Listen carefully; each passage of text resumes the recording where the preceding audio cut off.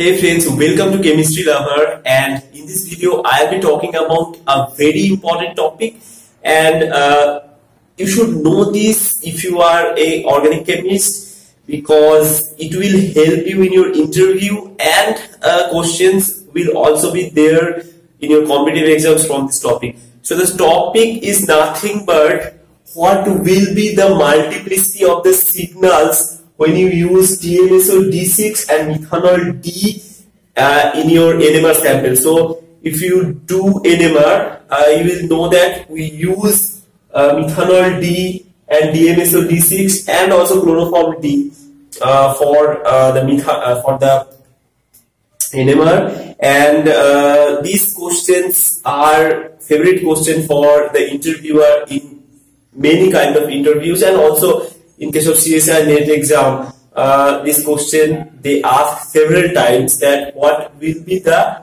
multiplicity of the signal which comes from DMSO-d6 and methanol-d. And I have seen that many students just don't know what will be the answer. They have hazy idea, or in some cases they are totally unaware of the actual fact, right? So I will explain this thing in this video. So first, let us take the case of DMSO-d6. So this is the structure of DMSO. You know, this is the normal DMSO, dimethyl sulfoxide, right? Now, what is DMSO-d6? So DMSO-d6 is basically this. So in this case, all the hydrogens are replaced by deuterium. Okay.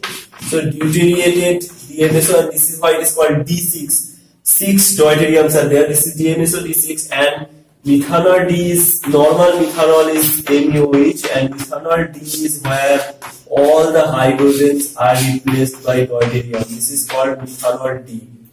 Now, you know, we take the proton NMR, right? So deuterium will not give any signal in proton NMR. So the first question is, if you look at the NMR, when you run NMR and you prepare sample in DMSO-d6 or methanol-d, you will see that there will be a peak corresponding to methanol or corresponding to DMSO. Now, if deuterium is there, which will not respond in proton NMR, so how the signal comes? This is the first question of the interview, that how the NMR signal comes. Okay, and I'm sure that many of you don't know what will be the answer.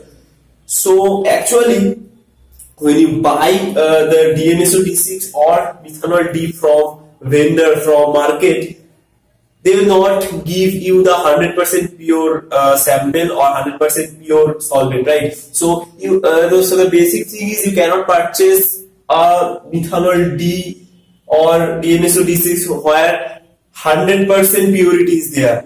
So in your solvent, some molecule will be there where you will have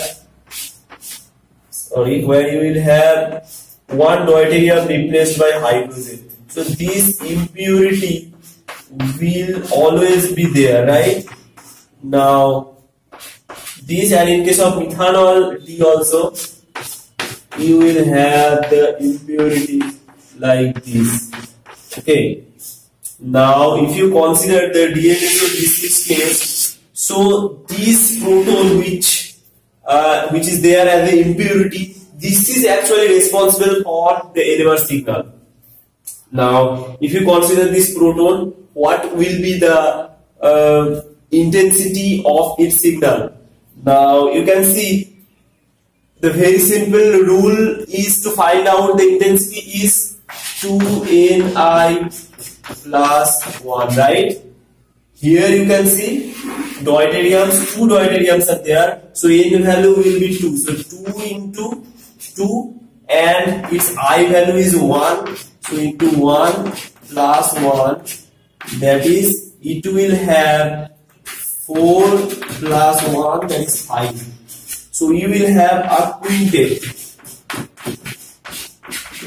right? So we will have a quintet signal. So in case of DMSO-d6, the signal which you will get corresponding to DMSO-d6 will be quintet, and this will be due to the splitting by this two deuterium.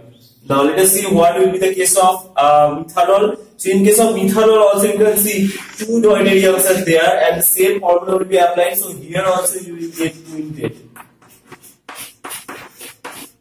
So this is the case of 1H NMR or proton NMR. Now if you consider the C13 NMR, what will be the signal? Okay.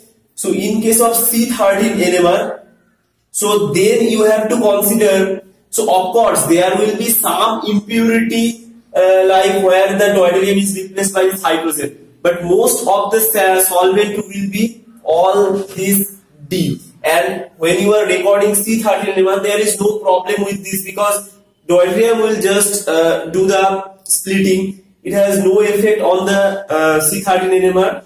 So now if you want to calculate the splitting or the splitting pattern for C13, you have to consider all these 6 deuterium, but you can see these 3 and these 3 they are equivalent. So there are actually only one type of splitting atoms, or the atoms for which the C13 NMR is splitted. This is actually for only one kind. So we have to consider, so this molecule is actually symmetric, so we have to consider only one part.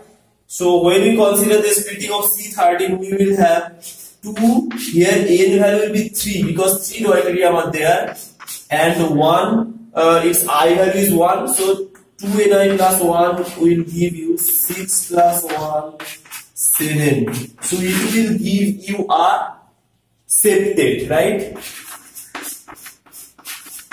And similar is the case of methanol-d, because here also you have to consider this one deuterium, and here again you have N value 3. So both in case of DMSO-d6 and in case of methanol-d, you will have a septet signal for the C13 NMR. So for C13 NMR it is septet, and for H1 NMR or 1H NMR it will be quintet. So this is very important, and this is how the signal or the splitting comes. So I hope it will clear all of your doubts and it will help you in your competitive exam and your interviews. So thank you for watching, and if you are new in this channel, subscribe my channel.